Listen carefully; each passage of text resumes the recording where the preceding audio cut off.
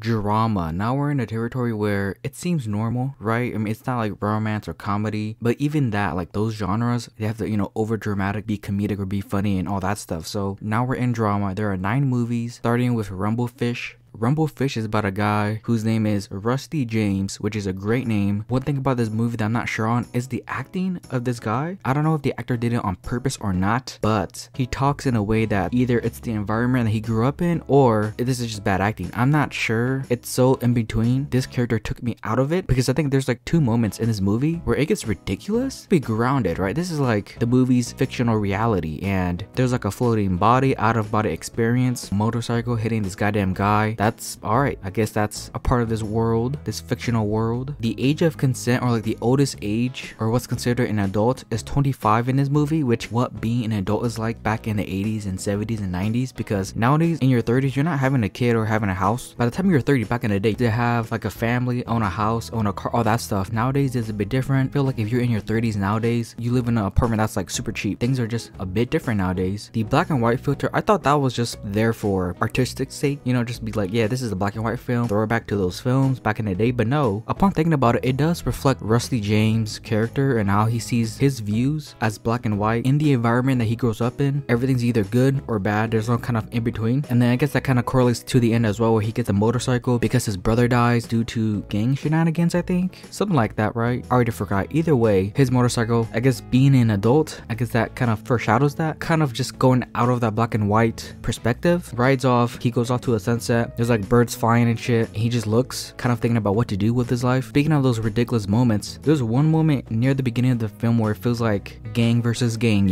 Rusty James' character with Nicolas Cage, which I forgot that this is a Nicolas Cage filmography, but he's in this movie as kind of the sidekick character. He's one of James' friends just hanging out. I believe there's like an orgy scene between him and all of the other boys and girls. Don't know why that was there, but it was there. It's also where he cheats on his girlfriend. Nick Cage is in this movie, but he's not important at all. The brother, he gets his motorcycle and like gets off it while having the cycle go to this guy, and then it cuts to a shot of him hitting the guy, which it doesn't, and it flips multiple times in a ridiculous kind of cartoony way. And I thought that was the tone of the movie. I thought the tone was very slapstick comedy route, but this is a drama film, so I was like, wait a minute, that fell off, and I don't know why it was there. It was the one moment where it's like, okay, this is kind of ridiculous. And then the other moment is Rusty floating. He has an out-of-body experience going through life, seeing what his life is like, his mistakes, and this feels off because I did not expect this to have some kind of fantastical genre type to it. So it came out of nowhere. I was like, what the hell is this? It wasn't bad. It was more like, okay, I'll just write down my notes because it seems kind of weird. And then his family, you could correlate his views on his family. He has a drunk father. He has a brother that he looks up to. He's not particularly, the best role model. His brother does whatever he wants, and that correlates to Rusty James doing whatever he wants as well, which reflects his responses to this one girl. He's going out with her, cheats on her, says fuck you to her like 2 times because he cheated on her. There's this one sweet moment where it's like, oh, okay, yes, this is a very not normal family. I mean, they are normal, but it's very evident that they're not doing so well, but they still have a bond with each other, so that is a nice moment. So Rumblefish, this movie is about Rusty James' perspective on life in general. Mistakes reflects who he is as a person and how he'll move forward by the end of the movie. So as the first movie, it's pretty good. Racing with the Moon. Racing with the Moon. So like with Rumblefish, there's not this grand plan, grand explosion thing, or some kind of big plot. It's a movie about 2 boys having to get ready for a war. The whole movie is about leads up into that war, the journey 2 weeks or 6 weeks before they have to go off to war, which I think it's like World War II, 1942, right? Yeah, I think that's World War II. I think I know history. There's a time frame here, and you see 2 friends bonded with each other, being friends, having a fallout, having to come back, being friends once again, and then having to go off to war. So if you got Henry, this is I guess the nice kid, the shy nice kid. He gets a girl. The one thing I do want to talk about is realization what war is. Sort of takes him into the injured soldiers, his face, and his realization that, oh shit, this is war, and me and my friend Nick Cage, we're gonna go into war like that. Scares the fuck out of him. It puts in perspective, oh shit, I don't really want to do this. This is the one time and one character that does reflect his worries about war and him not wanting to leave because he doesn't want to die, he doesn't want to lose an arm, a leg. It is scary stuff. It's something that's relatable and hopefully doesn't doesn't happen no more. And then you got Nicolas Cage. He's more of the, I guess, outgoing, cocky type of character, but he's friends with Henry, and so they work at this bowling alley. They clean the bowling alleys and whatnot, but he makes one fatal mistake. His girl is pregnant, and so throughout this movie he needs money. He needs $150, which nowadays is like super cheap, but back in the day 150 is like maybe 1,500, 2,000, I don't know, but it's a lot of money back in the 40s. And tags Henry along into doing these very shady things, and hey, we need money for this girl, she's pregnant, I need to pay for it, pay my dues and whatnot, let's get some money. And then through shenanigans and whatnot, it creates a rift between the boys, but eventually get back together because they're heading off to war. And I also think Nicolas Cage's character, he's the one to like make fun of war. There's like this war exercise thing, fake injured, and then there's like a sergeant commanding everyone to do the work. Henry, or I guess Cage and Henry, they're like, hey, you know what, let's mess around. And so they like mess with the sound and whatnot, and then they run away, and then that's when Henry meets all those injured soldiers. But it seems like Nicolas Cage doesn't necessarily want to take war seriously as he should be, more than Henry, because he sees it as a joke. He sees it as, you know what, I will come back alive, you know, whatever, this ain't no big deal. And then Henry's like the polar opposite of like, oh no, this is scary, I don't want to do this. And then the racing part of the title, so racing with the moon, I was like, where the hell does a racing come from? Turns out these boys, they like racing with the train and getting on it and getting back off it. So at the end of the film, where they're headed off saying goodbye to their friends and family and whatnot, they don't go on a train yet, they wait, and then they run to it, just as this game that they were playing back 6 weeks before, to go off to war. So I do like that. Their friendship is still strong. What happens during war, that is unknown, that is left to audience to imagine themselves, but the movie ends with the boys getting on the train, leaving for war. So Racing with the Moon, it's a simple story about two boys prepping for war while also dealing with the typical teenager, young adult shenanigans on the way of getting there. And one of them has a realization of, I don't want to go to war, while the other's like, I'll come back alive, I'll be fine, whatever. So in the end, Racing with the Moon was a good movie. Birdy. This is the first movie where it feels like there's a really good emotional thing to it, because it's about Nicolas Cage trying to help out a friend who's in a mental institution and wants to get help and wants to, you know, convince him, hey, you're not insane or crazy, please get your ass up and be normal. And that's the strongest part about this movie, trying to help out a friend who mentally is not right in the head. It's a very strong narrative to have. His friend who loves birds, who's like, I want to be a bird, and then they like wear bird costumes, he flies like a bird, pretends to be like a bird, but Nicolas Cage is still his friend because he wants to be, or more likely there's no one around his same age, so he was just like, hey, bird boy, let's be friends. At least that's what I came off as, because there's no other kids as tall as them, so I just assume, hey, you know what, we're about the same age, let's be friends. So there's two timelines going on. There's the present day stuff with the asylum stuff, and then the flashbacks. I'll go with the flashbacks first and then present day stuff. The flashbacks are how they met. They built Treehouse Shack, they bonded with each other about birds. This shack had birds come in and out, but they also share the same interests of, they both have really bad parents, or at least one or two. Bird Boy's parents, hold on, wait, what's his name? Did I even write his name down? I don't think I wrote his name down. I'm gonna call him Bird Boy. So his parents, they are assholes. They don't really like Bird Boy's things and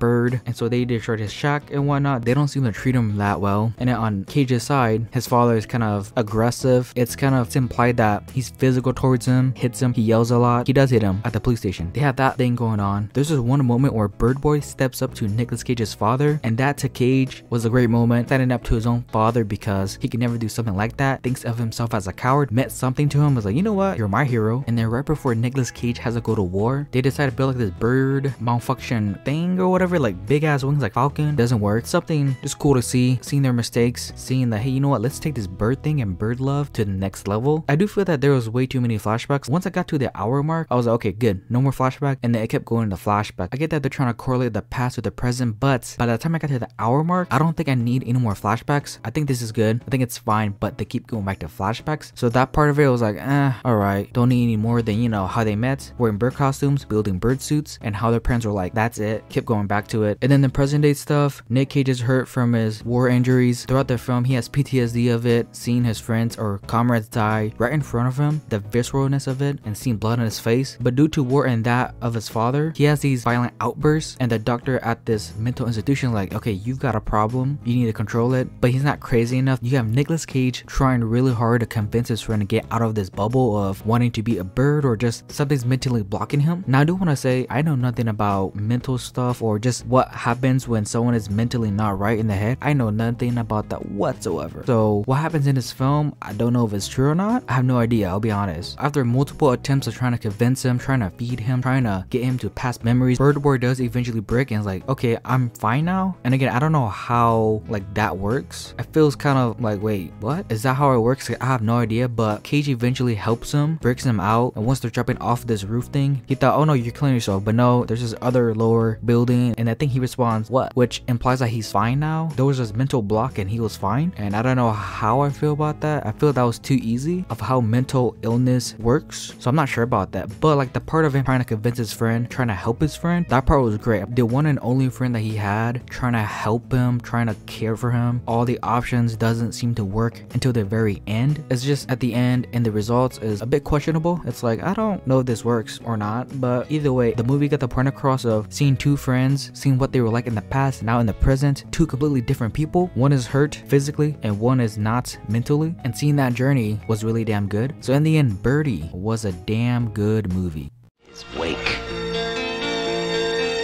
The Boy in Blue. Now I thought this movie was gonna be a boxing or a sports film, and it is, but based off the poster of Nick Cage and like wearing his headband thing and not having a shirt and all that, being sweaty, I thought this was gonna be like a Rocky, and it kind of is some aspects. I won't be surprised if this movie was compared to Rocky back in the day, or there's, you know, inspirations from it, but I didn't expect this movie to be about rowing your boat or rowing the boat sport. I don't know the exact term for it, but I didn't expect that, and I was kind of bored because I was like, wait a minute, I thought this was gonna be, you know, fighting or boxing, but no, it's row your boats. It's fine. It is what it is. For me, it's kind of like a safe film, wanted by the cops, compete in this tournament for this old guy because why not? I don't know, and I forgot exact reasons why, but he has to do this. He meets a girl. He already has a girl back in wherever he was at, but cheats on her. He's like, you know, she's whatever. Meets this one girl, falls in love with her, and it's like, I don't know. This is turning into a typical movie, like rom-com and drama film as well, like a sports movie. It didn't really gel with me at all, and so because he wins the first tournament, he gets well known in this town near Philly. I don't know the exact town, but he gets well known. People start liking him, but he has his past. He is a wanted man, and when he leaves, there's just one moment where, okay, this is a nice moment where the town sings for him. He gets acknowledged by this town who don't really know who he is as a person. They probably should have questioned why he's wanted by the cops, but they don't do that. Instead, they sing for him because he's seen as a hero of this little town, this village or whatever, and he's like, you know what, this is a nice moment, this is very nice, but I have to go away and, you know, pay for my sins. And then the Rocky comparisons is the montage, the training montage of him rowing his goddamn boat. It was a good montage. I liked it. It was like, yeah, you know what, I don't really like this movie, but this montage is gonna be super hype. The music reminds me, funny enough, of when my mom owned like dubbed Chinese or Japanese movies, and they would have these songs in these movies that are like hella 80s and 90s. And so because he falls in love with a girl or he likes a girl, he has a training montage, he's wanted by the cops, he's a well-liked person in this town, he has to win, and by the end he does. He's celebrating. The people like grab him and they push him up like Rocky does or whatever. It's a good moment, but at the end of the day, this movie is Nicolas Cage rowing his goddamn boats, and that to me is just not as interesting as the other films on his list. And because of that, I thought The Boy in Blue was an okay film. You know, it was there. They didn't really have an issue with it. It was okay. It's an entertaining film if you don't watch it in the background, but it was alright.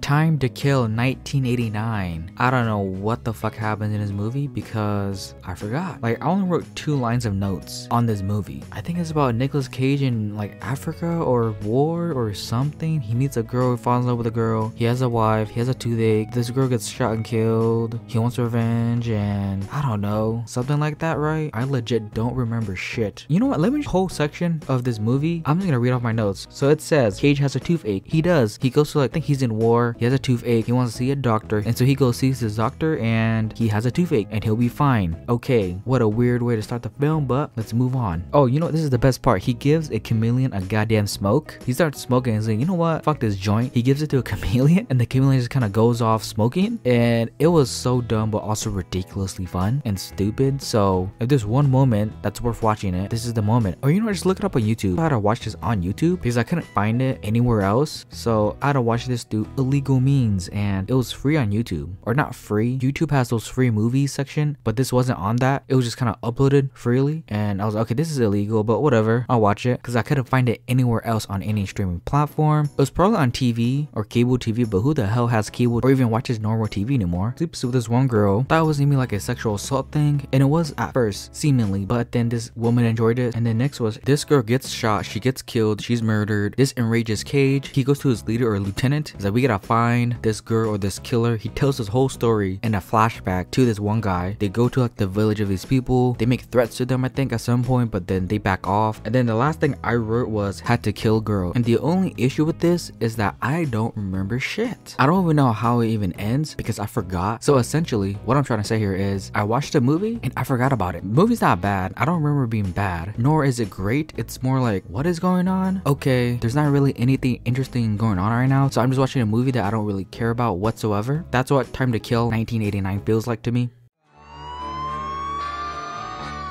Bringing Out the Dead. Now this is a Martin Scorsese film as well, so I think this is gonna come first than the Scorsese video, I think. But I'm gonna talk about this film again later on. Probably not as long as this one because I've already talked about it. This is a movie of a medic. Nicolas Cage is a medic. He works in the medical field and it takes a toll on him. This story is essentially him slowly losing his mind, having to grieve, maybe not grieve, but deal with dead bodies, families and friends that are upset they have a dead loved one right next to the room, all that stuff. It takes a huge toll on a person, and that's what this movie is about, that experience and perspective. But one thing I want to say before I get into the other stuff is one character that shows up as a bit is that security guard or like policeman with the sunglasses. He's a funny bit. Just every time he goes in that hospital, he's there having people to wait for their loved ones in the hospital. There's like one quote or line he says like, "Don't make me take off my glasses," I think, or sunglasses. That was a really funny line. That's all I remembered from him because he was just a fun bit to have pop up every now and then. So in terms of Nicolas Cage seeing dead people, there's this one girl that he sees,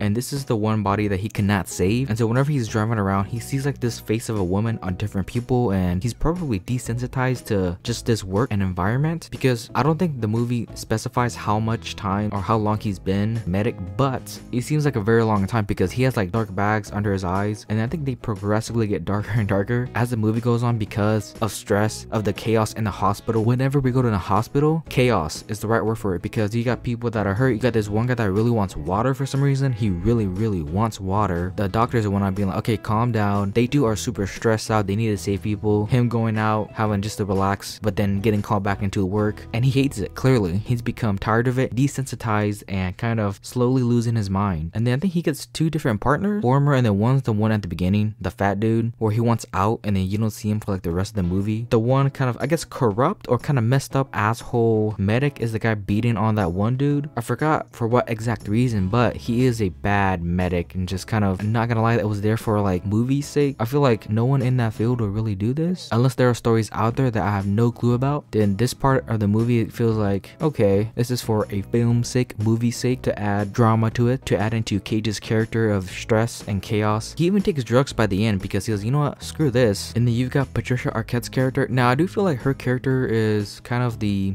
giving and also receiving information type character, where she doesn't do anything. She's the one person and the family member that's losing this father. And throughout the film, you have this ongoing plot of, can we save this man? And then every time Cage goes back to the hospital, he has to check. But eventually, all of this hope and just kind of sulking and being like, hopefully he's alive or whatnot, sadly doesn't pan out. This is one really creepy ass moment of the father who's in real time in bed and asleep. Cage being there, he hears and talks to this body that's not even talking to him, saying to pull the cord, kill him, and he does. And I don't know if this is just him wanting to kill this father because he doesn't want to hear or bear this burden on like the family and friends, and he doesn't care about that because he's become so crazy, insane, and desensitized, or because of weird fantasy supernatural stuff, the father is trying to tell him, hey, kill me please, I had like a heart attack or whatever just in my life. It's one of those two, and I don't know which one. I'm assuming the first, because based off of Cage's drug news and all that's happened in this movie, I'm assuming it was his choice to be like, you know what, I'm gonna kill this guy. It's not worth it for the family to just keep on hoping that their father be okay and be alive. He's already old enough, right? I'm just gonna kill him. Father dies, he has to go knock on the door being like, your father's dead. The family having to accept loss. But it seems like Patricia Arquette specifically had already accepted that because she didn't seem too worried. And then there also seems to be this relationship between the two as well, which I don't really care about. But then the movie ends with them both in bed laying next to each other or something like that. The point of it, Nicolas Cage is done with this shit. He doesn't want to do it no more. Near the film's final moments, he makes a very questionable choice, and then I guess in a way puts the family's stress and chaos and worry to peace and ease. movies. Oh yeah, also forgot to mention, there's a guy that gets impaled. Cage is trying to save this character, but he just can't. There's also a part of that as well, maybe adding to the whole, this isn't worth it. If he sees a person impaled by like a pole or something, it really is like, well, what do I do? This is messed up, but there's really no saving this person. But in the end, bringing out the dead, I guess in a way fits with the movie because it's a damn good movie about a person slowly going insane, tired of their work field and a need to be free and just get out of that. World Trade Center. Now this movie is obviously about 9/11, what happened on 9/11 2001. I was only a year old when this event happened, so I don't have any memory of it. I was still a little baby drinking on some milk, probably some orange juice, I don't know, but I did learn about it in history class like during the sophomore year. And this movie plays out kind of the way that I would expect it if you were within the time frame or remember what it was like during this time. I think you pretty much get all the different perspectives in this movie, the people during the fall, the people outside of the fall, and then all the dead people that were not found at all whatsoever. By the time this video gets out, which is like 2022, I think, probably should have done more research on this, but I think all the people were found. So you got the characters, Nicolas Cage, Michael Pena mainly, in the fire department trying to help out. And so once they go there, they get trapped. These two characters are the perspective from within during the fall. And so I knew nothing about these two characters. They are real people, but then obviously played by Pena and Cage. But then I didn't know if they even made it out alive or not. And turns out they did. I think they retired from duty in 2003, I think 2003. And I mean, I wouldn't blame them. Who wouldn't after this? Just seeing them stuck under the building, just kind of saying their piece and final moments. You never know what's gonna happen. So them saying all these words, being like, well, I guess this is it essentially. And then you get the perspective from outside, people that saw it on the news or the people that knew that were in those buildings or in that plane, either didn't realize or found out a bit too late or knew and were like worried, not knowing if they're even alive or not. And I think I don't think they showed this, or it's more implied, but I wish they would have shown more of the normal day. I mean, it's very at the very beginning, so I guess it does. Everyone's going to school, everyone's going to work, normal safe day, and then I don't know where no one would expect like planes crashing into the towers, which I'm assuming it was like that in real life because it was just so unexpected to have people hijack the plane and crash into it. Now I was a little worried watching this movie because movies about real life like murders or incidents don't like because it feels like it's being preyed upon. This movie, it's more so it shows the different perspectives from each person or each group of people. Everyone knew about this event. The only reason I know it and like younger generations will not know it is because it's being taught in school in like history class. Everyone just kind of stopped and watched. Real tragic, and it was too big not to like notice it and not know what was going on. And so luckily this movie doesn't feel like it's being preyed upon or just kind of there to make money. I guess in a way it does. It's not like sensationalizing, you know, look what happened. It's cool, right? It's more like, hey, this is what happened, now you know, or at least a fictional version of it, but also based on real life events. So in the end, World Trade Center was a good movie. He's decent. The Runner. This is a political thriller slash drama, I think. And right off the bat, I was not interested. He's running for senator, sex scandal going on, which ruins his like senator run, and there's even more scandals, and that really just didn't interest me. So when I got to this movie, I was like, okay, I'm gonna watch it. But man, I hope it's not boring. And it wasn't boring. It was more of a topic political movie that I just have no interest in watching whatsoever. The reason I watch media and all that stuff is to escape. It is a form of escapism, trying to help out his hometown in Louisiana, the Gulf Coast. And while he has good intentions, he makes a couple of mistakes. The media and press are really hard on, you know, having a good look and whatnot to be senator and all that stuff. Not only does it ruin his senator run, his wife, his family. One thing I want to say is his accent. There's one scene, I think only one scene, unless I just kind of blurred it out of my mind because it was so ridiculous, but he has like a, I guess, Louisiana accent. It was like, wait a minute, don't have this stupid ass accent throughout the movie. And I don't know if he does, because when I first heard it, I was like, no, hell no, I missed all of it. So he's running for senator to help out Louisiana in the waters because it has a bad environment. Finding a resolution is always the hardest part, I feel like, about these type of causes. What's the actual solution? And everything's kind of going well, except there's a sex scandal. So I think you got like a cheerleader teacher or coach who really wants Nicolas Cage, like really wants. And he just kind of backs off. He has a wife and everything, but he was tempted to do this. And then you got like journalists asking questions, and somehow they like come up with this sex scandal scandal article and it ruins his image, hired out from the press and media. You got his publisher. Wait, hold on, is it publisher? I think it is. Sarah Paulson is playing this character, and so guess what? There's also this affair between them as well. They like kiss together and awkward and weird. She's trying to help him be the senator, but then he has these like inner demons and past mistakes or whatever, and then his wife notices all these things. Wife gets pissed off and it ruins his whole thing. This movie is seeing a person who is about to be in power ruin everything because of a sex scandal, and then from that point on it's a domino effect of just wrong mistakes. It just keeps going downhill after that, and so that's what this movie is essentially. By the end, he's fine. He's like, you know what, I guess I'll do it myself. I'll work in construction and help these other people. That's how the movie ends. Getting there was just like, okay, you know, this is fine. He's making mistakes. He was about to be this big ass person. It failed. His image was ruined, and it ruined his marriage. Kissed another girl, and when the credits rolled, I just felt absolutely nothing, and that to me is what The Runner is like. Just absolutely nothing. Not a bad film. Again, I don't think any film on here is bad. It's more which ones do I care about the most, and The Runner is, you know, it's fine, but I also don't really care about it.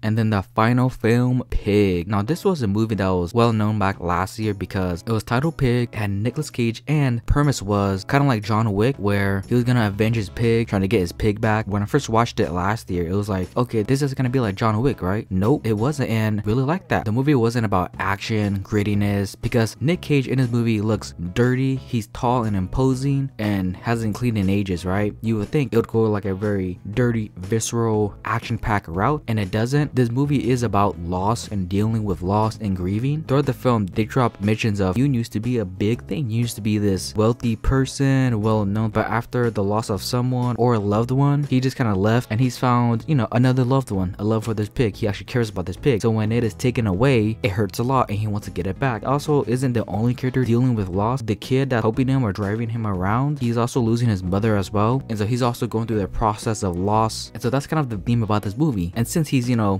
dirty, he's not really cleaned, he's kind of looked down upon, but they recognize him because like, hey, you used to be big shot, you know, so they just kind of tolerate him. There's that kind of like social aspect to it. And then he soon finds out that the pig is dead, the pig is long gone, and so his mission, his thrive, the reason he came out of the woods, it's now gone. And so he decides to go back into the woods and whatnot, and he's grieving, feeling the loss of someone that he loved or someone he considered a friend. And then in the end, the movie ends with him on his bed, and then that ending kind of left it up into, you know, did he kill himself or did he not? I think he just moved on, you know. Like, granted, there's some people that if they lose a loved one, they can't bear to live without them, so they just commit suicide as well. It could also be that, but that's like super bleak and dark. Going through loss and grieving, that's gonna happen to all of us eventually. But then there's also this other side of like, it's too much to bear, so I was gonna kill myself. It's something that you have to get over at some point. Just go through with it and move on with life as normal. Move on with life. There's some people saying that he died or like he killed himself. He just cannot bear to live without his pig, or he just kind of moved on with life as life does. You just gotta move on. And so kind of rewatching it again for the second time, I do appreciate more of the fact that it was just more just kind of mellow and more dialogue based. Again, first time you're expecting John Wick, second time it's like, okay, you know what's gonna happen. And so I just kind of appreciate more of this route of took its time, told the story to the other characters, kid and the father, and by the end for Cage, you don't know what happens to him. So in the end, Pig is a pretty damn good movie still on second viewing, and does bring up how different people react to going through loss and grief.